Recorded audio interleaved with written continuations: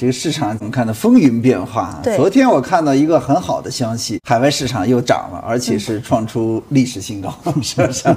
我们这边呢，我们再看，不行，涨不好，涨风险都是涨出来的，对，风险机会是跌出来的，对，你看外围全是风险，到处都是风险，没错，我们天天都在学习怎么样才能炒股票，好股票，对吧？昨天是 Kimi 啊，以前是 Sora，然后又一堆什么新词儿，对不对啊？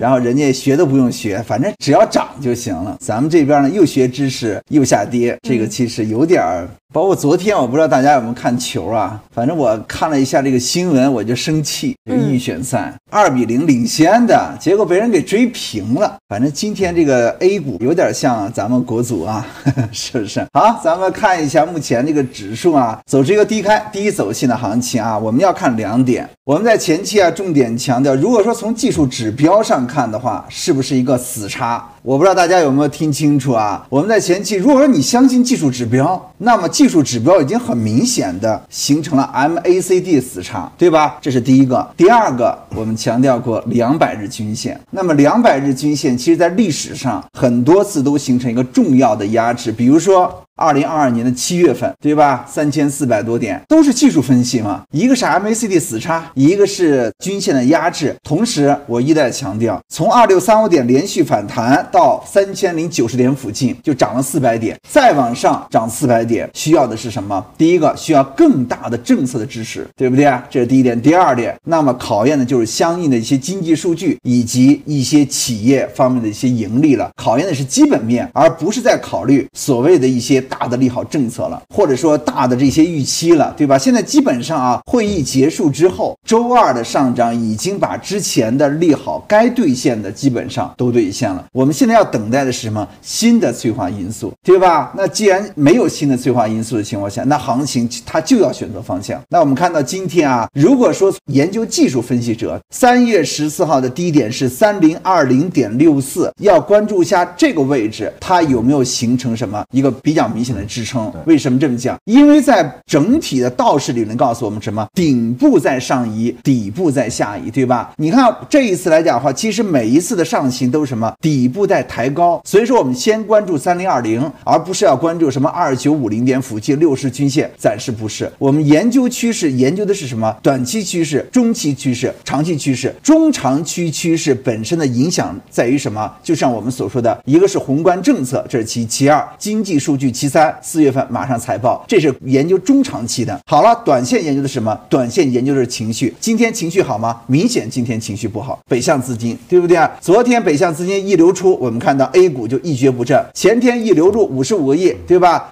这个好像 A 股又活了，再往前又流出了，对吧？一天流入一天流出，你看目前讲话北向资金是流出42个亿，对不对？北向资金是在近期的一个定价权，但是我们的板块轮动以及游资品种遵循的是什么？是消息，是会议，对不对？是一些新产品的发布，包括我们这边 Kimi 的承接。